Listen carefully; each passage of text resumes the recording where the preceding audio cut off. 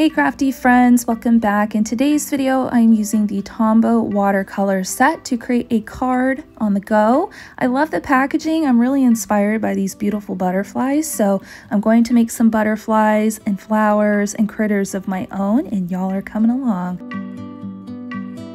The 4H pencil that comes in the watercolor set is perfect for the project today because the pencil lead leaves a light mark and it's super easy to erase, which I really appreciate. And I like doing a sketch situation first because I don't have amazing watercoloring skills, so it helps me to have an idea of what I want to paint. Now I'm going to show y'all one of my favorite ways to watercolor. It takes hardly any water. You don't really need skills or like an artistic eye.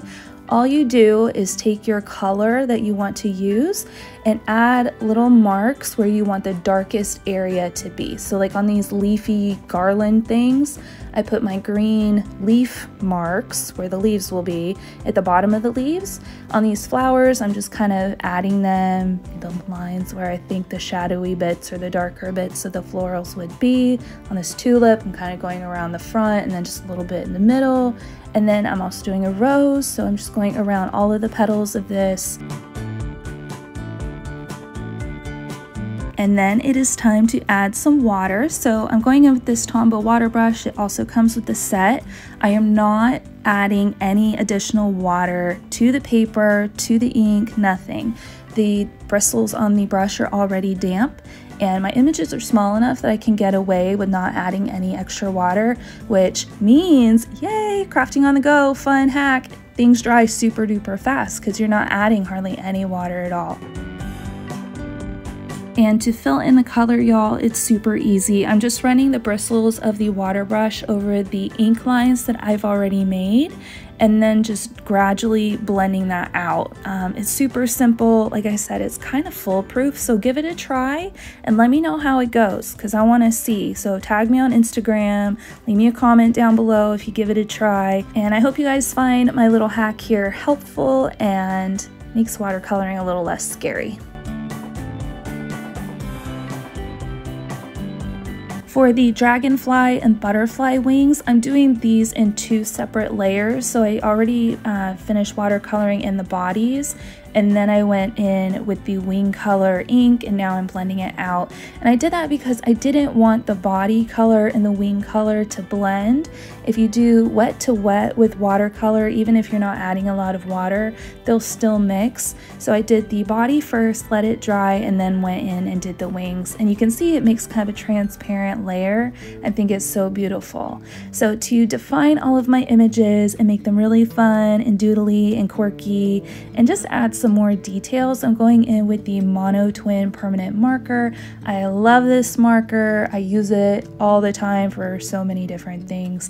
And it has 2 points, which is really great for a project like this because I'm using the fine point to add all of my fun little details.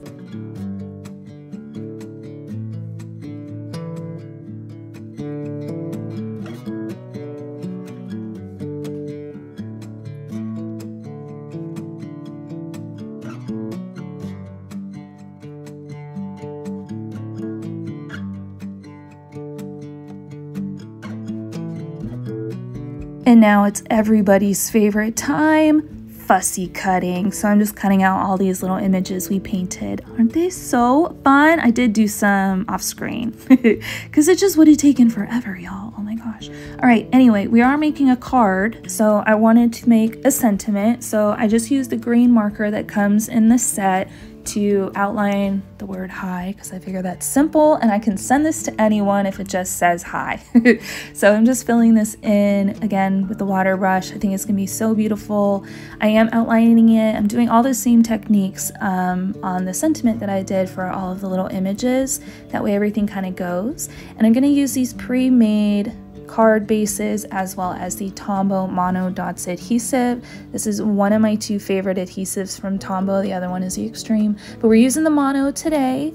for the specific reason that it gives you just a moment before it dries down completely and permanently to kind of move your little bits around just a little bit. So I thought that would be great for this project because I wasn't sure like exactly the locations of all the little flowers and all the little dragonflies and things. So this glue is great. It gave me, you know, just a little bit of time to kind of work my little die cuts and get them exactly where I wanted. And like I said, it will dry permanently, which is awesome.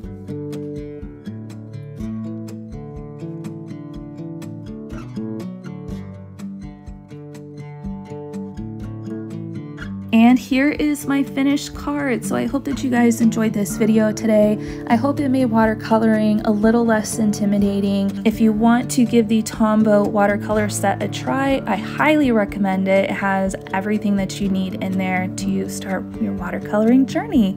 So that is it for today. Thank you all so much for watching. I really do appreciate it. Make sure to subscribe if you're not already. Make sure to subscribe to Tombow because they're awesome. You'll not be disappointed. And I will see y'all in the next crafty adventure. Until then, happy crafting, friends.